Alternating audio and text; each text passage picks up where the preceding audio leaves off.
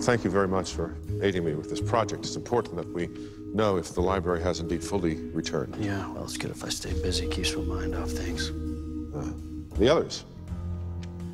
The others? Well, Jones is pretending he's fine, and Cassandra ain't pretending at all. The library, when it rearranged itself, it really screwed itself up. There were rooms that were upside down. There were 3 rooms that changed color. 1 room was inside out. Don't ask. Do you have the key to the locked door? There is no key. It's always been locked. Mr. Carson and I have tried to gain entry many times. There's a sign on the door that says you have the key. There's no sign on that door.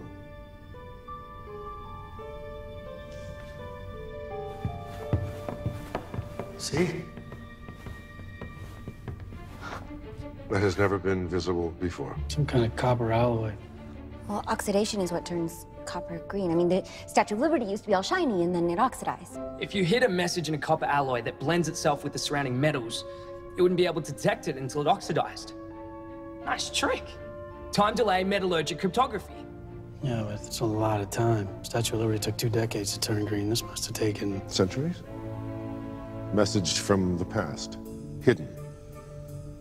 Not visible until this very moment. Sound familiar? Jenkins, the key is in your guardian's name. You don't have a guardian. Of course I do. Eve Baird.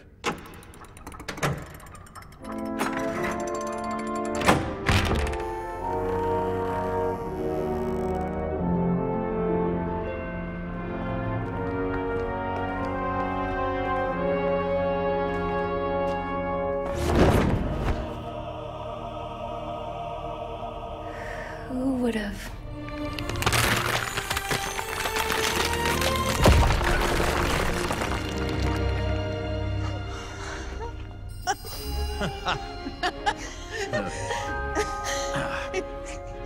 Did you miss us? You guys did time travel the long way around. Inspired, sir. Well, I kind of have to give Eve credit for this one. I'm sorry for you two to be trapped here in my time. Look at the bright side. Saved the world. They're probably putting a statue of us up at the library. Winter's Tale. You turned Hermione into a statue. And Prospero did the same thing with the quill and the staff. We can travel through time? Eve, anybody can time travel, just in one direction. I'll need you to use your pen one last time. We created the spell to open the door, prepared the plaque as our alchemical alarm clock, packed the clues that you would need to exercise Prospero. Then, past me wrote future me the letter I knew I would discover myself in the future, or now the past future.